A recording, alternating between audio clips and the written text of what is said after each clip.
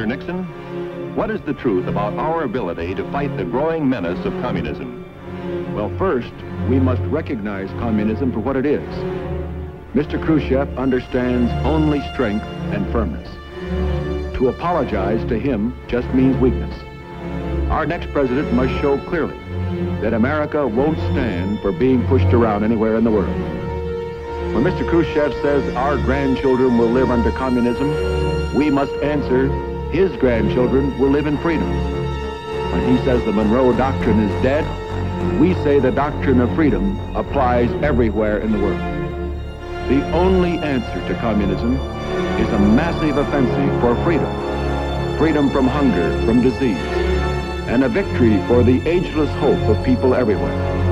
Freedom from tyranny. Vote for Nixon and Lodge, November 8th.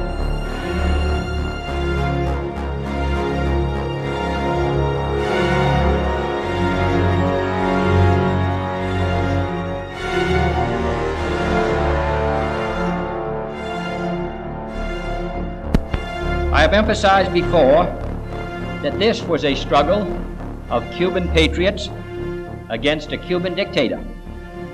While we could not be expected to hide our sympathies, we made it repeatedly clear that the armed forces of this country would not intervene in any way. But let the record show that our restraint is not inexhaustible. Should it ever appear that the inter-American doctrine of non-interference merely conceals or excuses a policy of non-action, if the nations of this hemisphere should fail to meet their commitments against outside communist penetration, then I want it clearly understood that this government will not hesitate in meeting its primary obligations, which are to the security of our nation.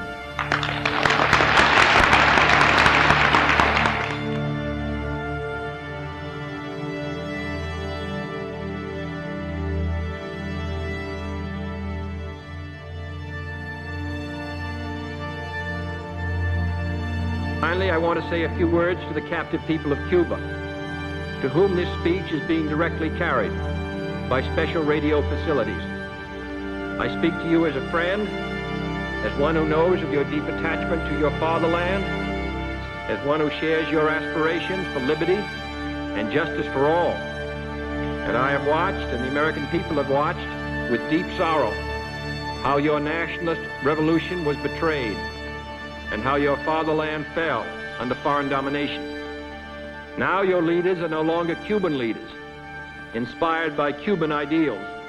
They are puppets and agents of an international conspiracy which has turned Cuba against your friends and neighbors in the Americas and turned it into the first Latin American country to become a target for nuclear war, the first Latin American country to have these weapons on its soil. These new weapons are not in your interest. They contribute nothing to your peace and well-being. They can only undermine it. But this country has no wish to cause you to suffer or to impose any system upon you. We know that your lives and land are being used as pawns by those who deny your freedom. Many times in the past, the Cuban people have risen to throw out tyrants who destroyed their liberty. And I have no doubt that most Cubans today look forward to the time when they will be truly free, free from foreign domination, free to choose their own leaders, free to select their own system, free to own their own land, free to speak and write and worship without fear or degradation. And then shall Cuba be welcomed back to the society of free nations and to the associations of this hemisphere.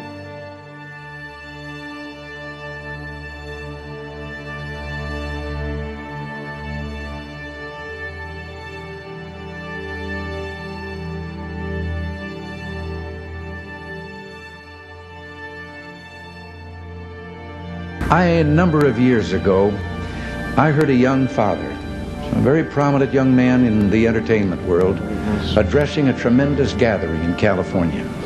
It was during the time of the Cold War, and communism and our own way of life were very much in people's minds, and he was speaking to that subject.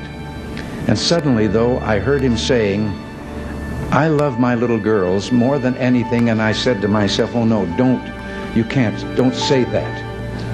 But I had underestimated him. He went on, "I would rather see my little girls die now, still believing in God, than have them grow up under communism and one day die no longer believing in God."